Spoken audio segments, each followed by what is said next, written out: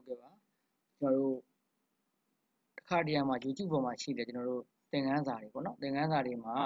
YouTube မှာရှိနေတဲ့ကျွန်တော် tutorial file တွေထားပါတော့ video file တွေသချင်း file တွေအကုန်လုံးမှာကျွန်တော်တို့ playlist တစ်ခုလုံးအခု playlist တွေရှိနေတယ်အခုဆိုရင်150နဲ့တစ်ပုတ်ရှိတယ်ဒီလိုမျိုး playlist တွေရှိနေတဲ့တစ်ခုလုံးဒါဆိုရင်18ပုတ်ရှိတယ်ဒါဆိုရင်42ပုတ်ရှိတယ်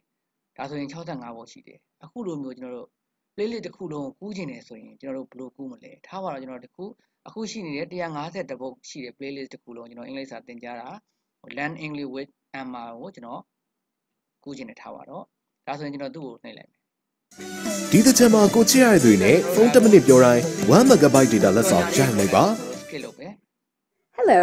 my name is Emma, and in today's video, I am going to teach you about sequence. ခဏ pause လုပ်ထားမယ်ဟုတ်ပြီကျွန်တော်ဒါကို playlist တစ်ခုလုံးကိုကူးဖို့အတွက်ကျွန်တော်တို့ကဘယ်လိုလုပ်အောင်မလို့ဆိုတော့ဒီ playlist တစ်ခုလုံးကူးမယ်ကူးဖို့အတွက်ကျွန်တော်တို့ဒီအပေါ်မှာရှိနေတဲ့ address bar ကိုကျွန်တော်တို့ select မှတ်ရမှာဖြစ်ပါတယ်ဟုတ်ပြီကျွန်တော်တို့က playlist ကိုကျွန်တော်တို့ဖွင့်လိုက်မယ်ဖွင့်ပြီးသွားပြီဆိုကျွန်တော်တို့ဒီမှာရှိနေတဲ့ address bar ကိုကျွန်တော်တို့ click ရမှာဖြစ်ပါတယ်အဲ address bar တစ်ခုလုံးကိုကျွန်တော်တို့က copy ကူးယူရမှာဖြစ်ပါတယ်ကျွန်တော်တစ်ချက်လုပ်ပြပါမယ်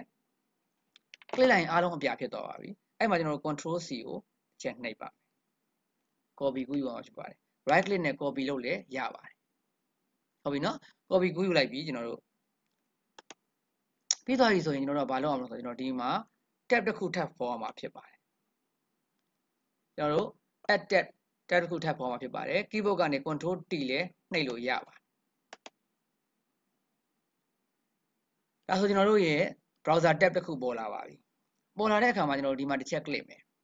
click ပြီးသွားပြီဆိုကျွန်တော်တို့ကအဲ့ဒီမှာ YouTube ကနေကျွန်တော်တို့ download လုပ်ချင်တာဖြစ်တဲ့အတွက် YouTube ကျွန်တော်က playlist တစ်ခုလုံးကိုလုပ်ချင်တာဖြစ်တဲ့အတွက် multi multi ဟောပေါ်လာပါပြီ YouTube multi downloader.net ဒါလေးကျွန်တော်မှတ်ထားပါ YouTube multi downloader.net ကိုကျွန်တော်တို့ကရိုက်ထည့်ပြီးတော့ဝင်ရမှာဖြစ်ပါတယ်ဟုတ်ပြီเนาะကျွန်တော်တို့ YouTube multi downloader.net ဟုတ်ပြီကျွန်တော်တို့ရိုက်ထည့်လိုက်ပါပြီပြီးရင် enter ခေါက်လိုက်ပါဒါဆိုကျွန်တော်တို့ YouTube multi downloader တိရောက်သွားပါဖြစ်ပါတယ်အဲ့မှာကျွန်တော်တို့ဘာလုပ်အောင်လဲဆိုတော့ကျွန်တော်တို့ YouTube multi downloader ရဲ့ playlist ကိုကျွန်တော်တို့ရွေးချယ်ရမှာဖြစ်ပါတယ်ကျွန်တော်တို့အပေါ်က playlist tab ကိုထပ်မံရွေးချယ်ရမှာဖြစ်ပါတယ်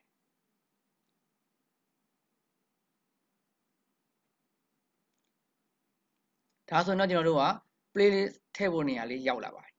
အဲ့နေရာမှာကျွန်တော်တို့ဒီနေရာလေးမှာကာစာချပြီးတော့ကျွန်တော်တို့က playlist တွေကိုကျွန်တော်တို့က paste လုပ်ရမှာဖြစ်ပါတယ် right click နှိပ်မယ်ကျွန်တော်တို့က paste ကိုနှိပ်လိုက်မယ် control V နှိပ်မယ်ရပါတယ်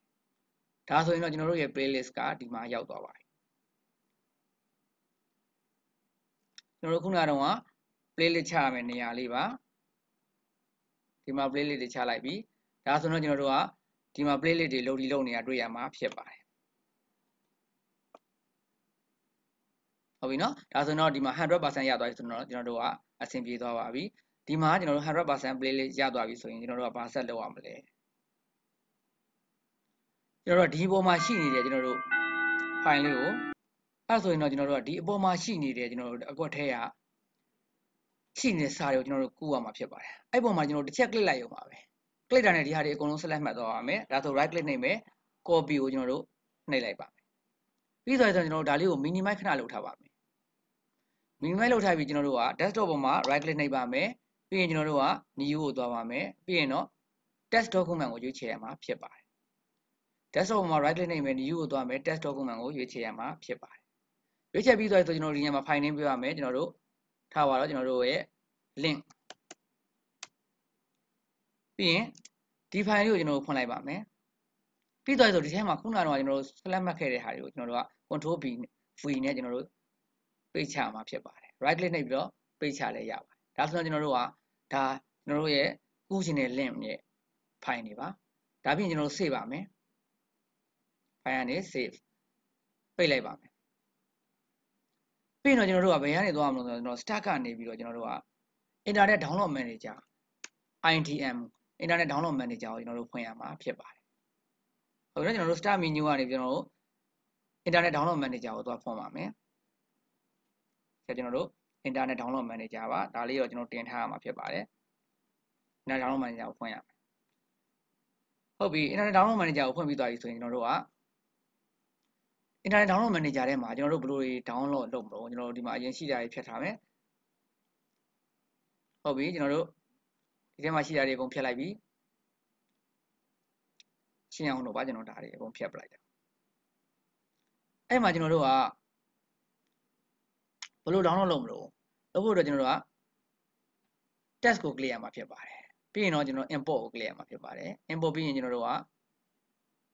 from test file ကိုရွေးရမှာဖြစ်ပါတယ်ဟုတ်ပြီအဲ့ဒီမှာကျွန်တော်တို့ desktop ပေါ်မှာရှိတယ်ဖြစ်တဲ့အတွက် desktop ကိုရွေးချယ်မှာဖြစ်ပါတယ်ပြီးရင်တော့ကျွန်တော်တို့ link ဆိုတော့ကျွန်တော်တို့ link file လေးကိုလိုက်ရှာမှာဖြစ်ပါတယ် link